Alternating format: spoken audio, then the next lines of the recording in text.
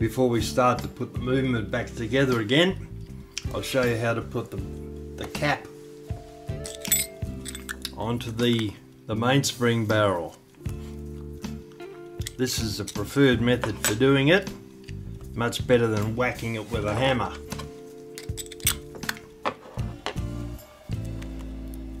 Put the cap on and push it down flat. I've got it down the end down here, and then hold that with your finger and your thumb. Open your vise, put the barrel in, and then slowly tighten the vise. Yeah, tighten it up a bit more so it doesn't move. Undo it, hold the part that's just come in, put it in again, tighten the vise up. We've got one to go, it's slightly out up there. Turn it round, tighten it down,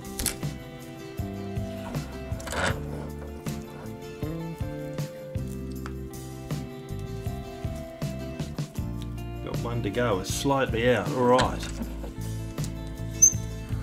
I didn't hear that pop in, so that's probably why.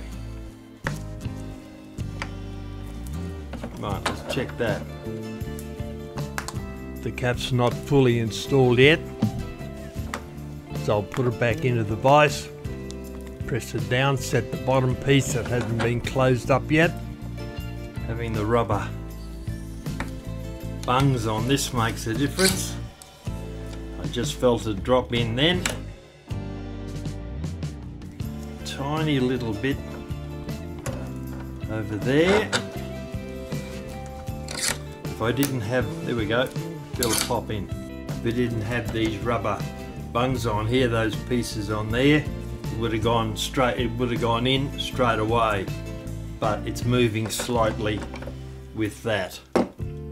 Now the other thing we'll do, wind that in a bit. I mentioned it before, you have a look, you can see that the winding arbor has been bent out of shape in a few places. When people have just thrown a key on it and wound it, they haven't put the key in fully.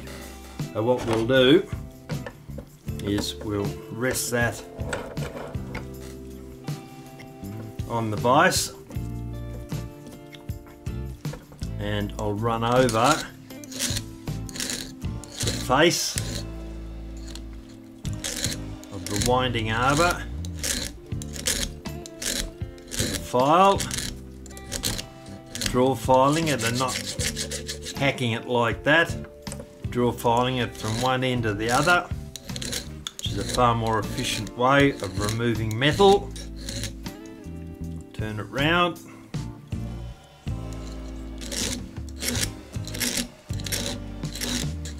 As I'm removing metal, you can see the shiny part that's coming up.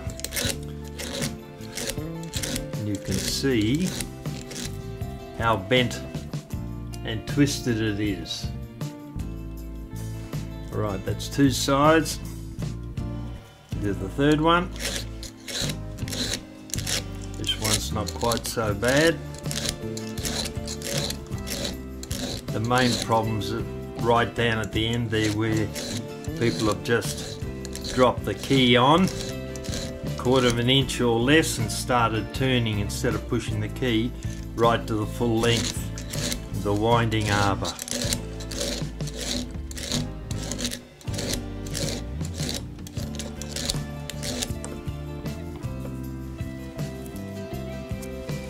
There we go, that's looking better. They're square now, or damn size squarer than they were. So, do a final touch up, the full length over here.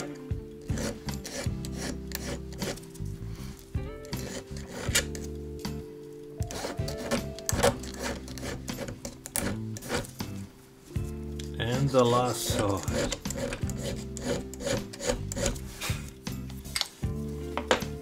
Right, I'll do the other two off camera.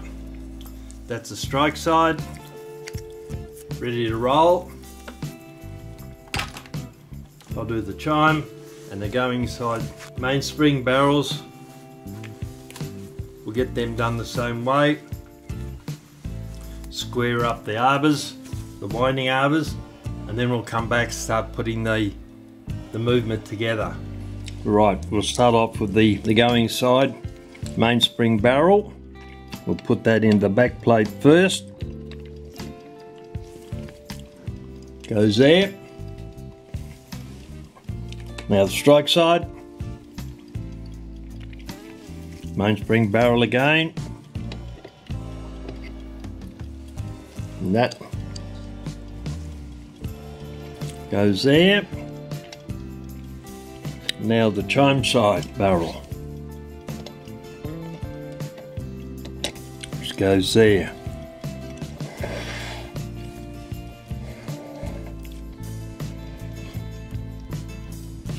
Now we'll run up the going side train first.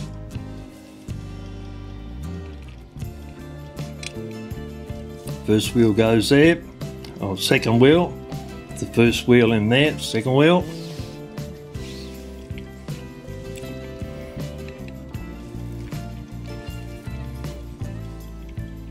And it's getting a bit hard to see in there, but that's the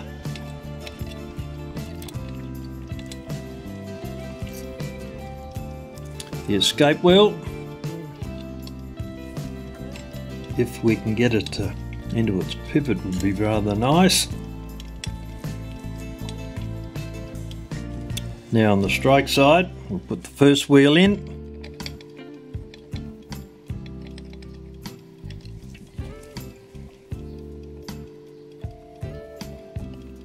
It's got him. Then the star wheel.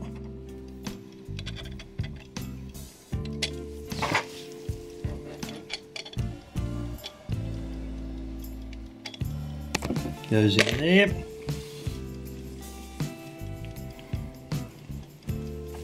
We'll leave the warning wheel and the fly out of that side until we get the top plate on. They're quite easy to put in once that's done. It gives us two fewer ones to manipulate for a start. Top plate goes on now.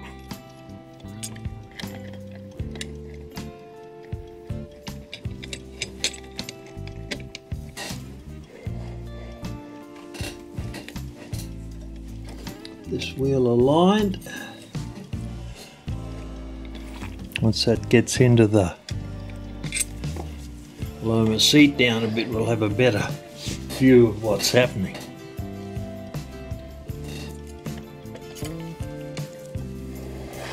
There, that's caught up. Alright, caught up on that.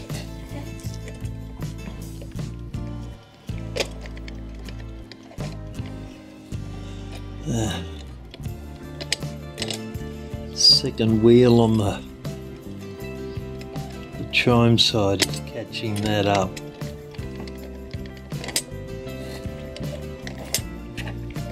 Alright, well, take the escape wheel out for a moment. So we have to get these other pieces in. We can put the other ones in individually as we get there. Now we've got to get this guy in. Very close, but not quite.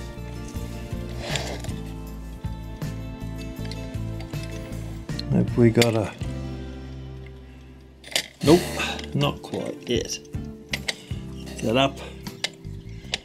And that up a little bit. Now, see if we can get this guy in. Oh. Dropped in easily before and it's been hard to get on with now.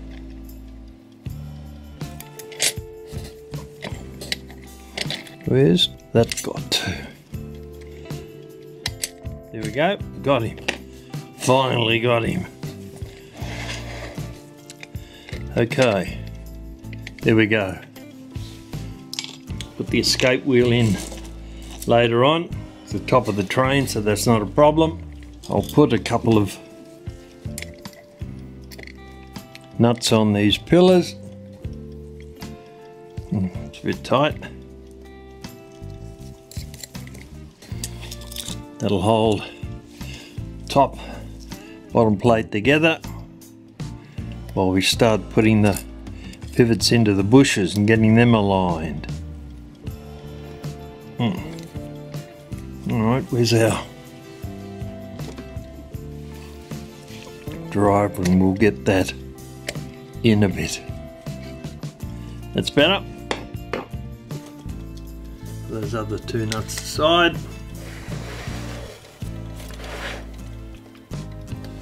Don't want those too tight, we just want to hold the plates together.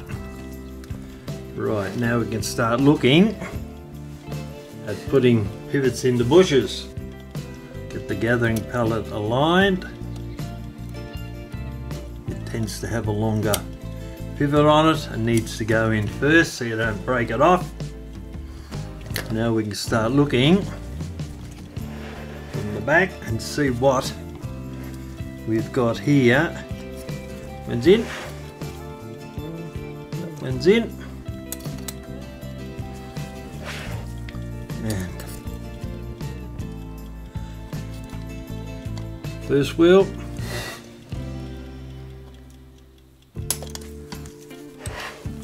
Not quite.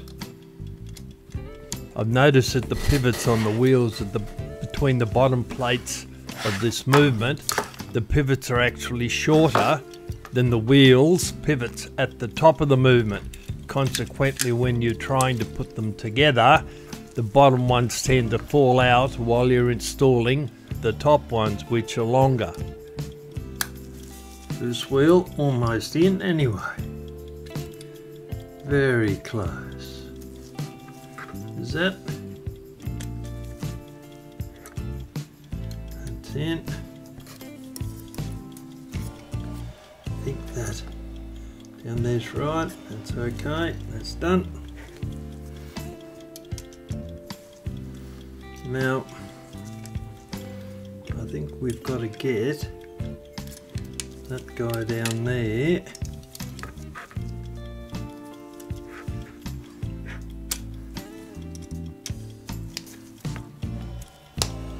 Those 1, 2, 3, they look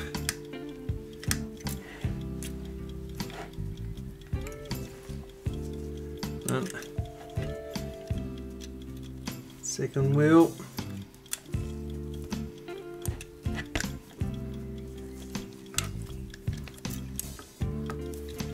and I think there's one. First wheel in here is being hard to get on with on the going side. It's not quite in its pivot yet. In its bush, I mean. Has that got a... Yeah, that's better.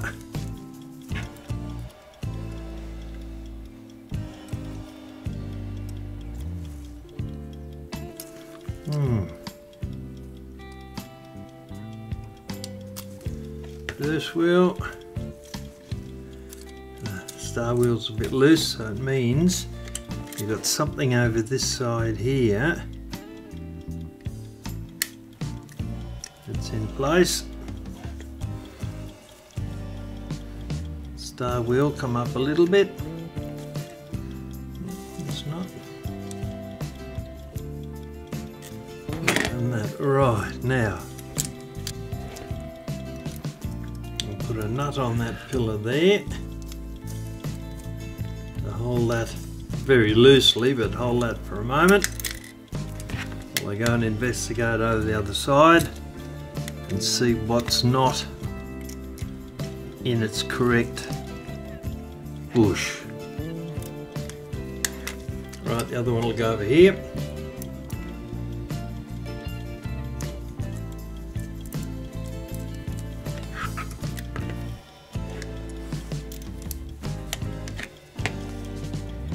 can check.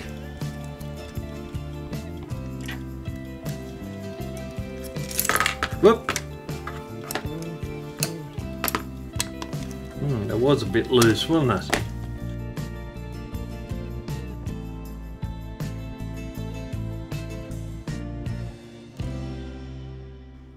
If you like this video, please share it with your friends who would also enjoy it.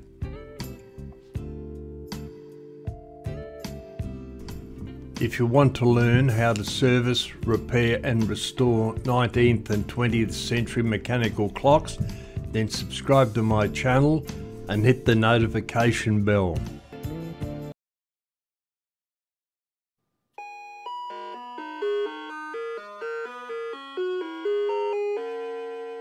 Good morning.